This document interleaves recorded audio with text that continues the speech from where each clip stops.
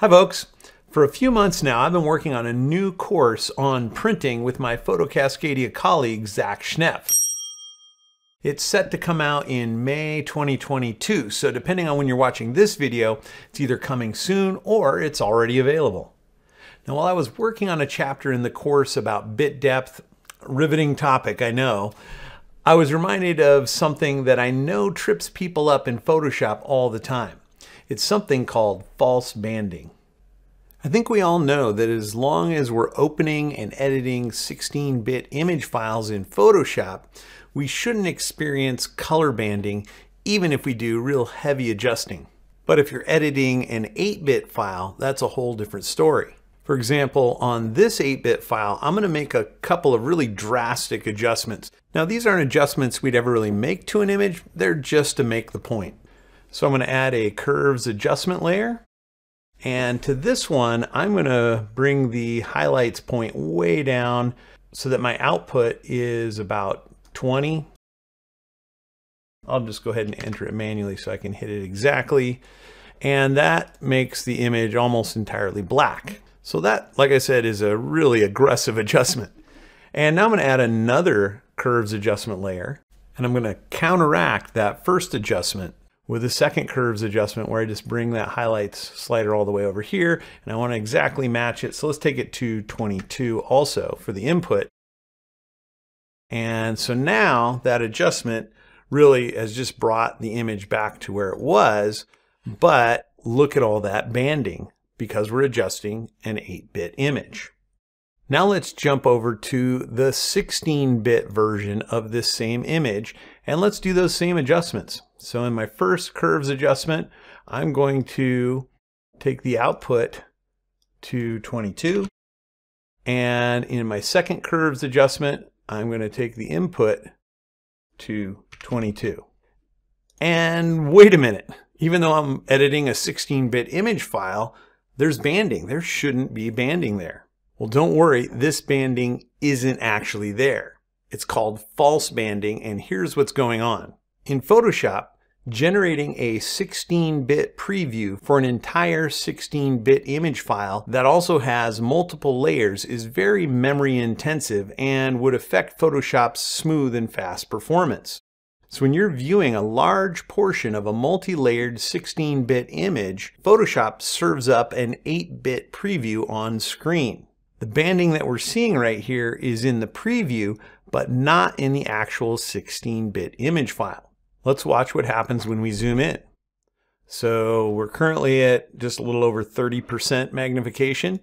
So there's 33, banding's still there. There's 50, banding is still there. But now at 66.7%, the banding has gone away.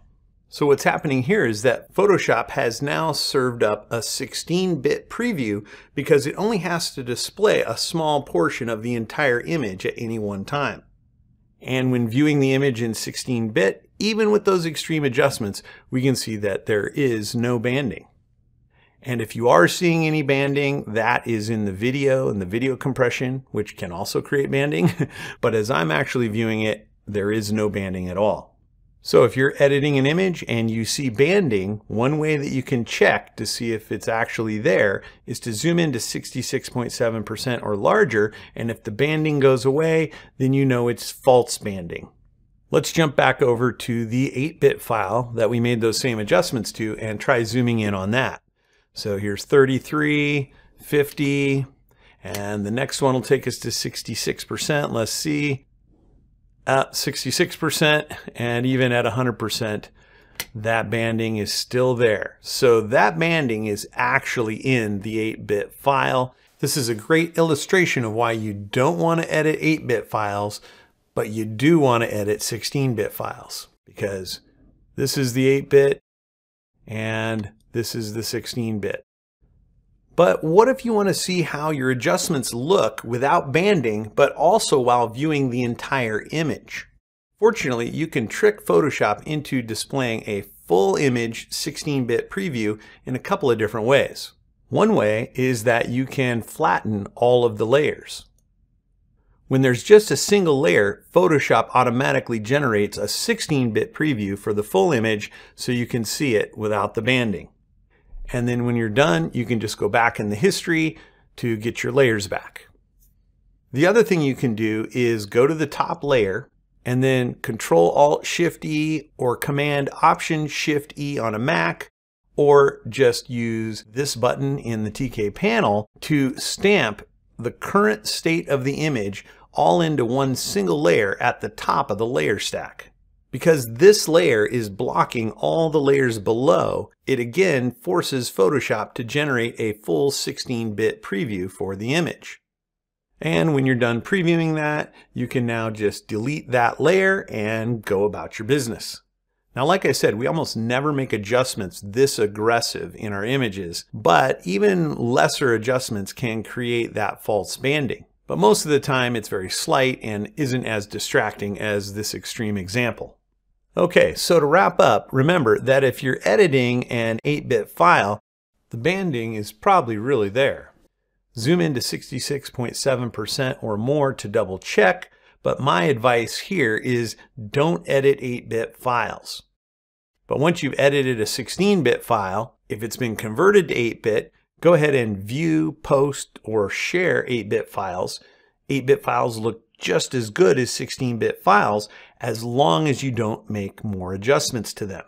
If you are editing a 16-bit file and you see banding, remember that it's most likely false banding in Photoshop. And to check and make sure, you can do one of three things. You can zoom in to 66.7% or more. You can temporarily flatten the image into a single layer, or you can temporarily create a stamped layer at the top of the layer stack. Okay, that's all I have to say about that topic. I hope it was a useful tip, and I also hope that you're enjoying viewing all of my YouTube content without any ads. Thanks for tuning in, and I look forward to seeing you again soon.